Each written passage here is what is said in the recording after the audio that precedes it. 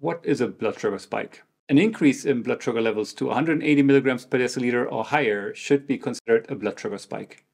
Ideally, we want to prevent such spikes from happening and keep our blood sugar within the 70 to 140 milligrams per deciliter range most of the time, as we have evidence that elevated blood sugar levels and even frequent spikes are associated with negative health consequences. We know from the scientific literature that young, healthy, and lean people with perfect glucose tolerance may never experience such blood sugar spikes, no matter what they eat.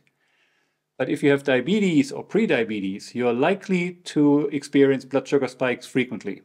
And newer data suggest that even if you're among those who don't have diabetes or prediabetes, blood sugar may spike in response to some foods. The good news is that blood sugar spikes are preventable in most cases, and you don't necessarily have to limit your carbohydrate intake to do that.